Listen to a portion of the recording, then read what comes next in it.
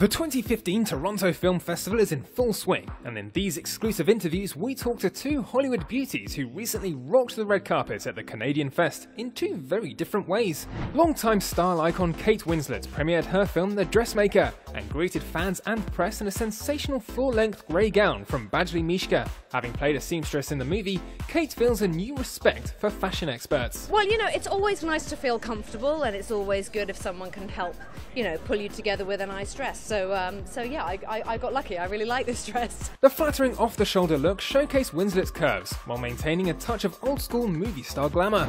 In contrast, up-and-coming starlet Dakota Johnson attended the opening of Black Mass in this bohemian chic number from Alexander McQueen. The flowery flock wasn't a difficult selection. Well, I had this dress planned, so it was sort of easy because I just put it on.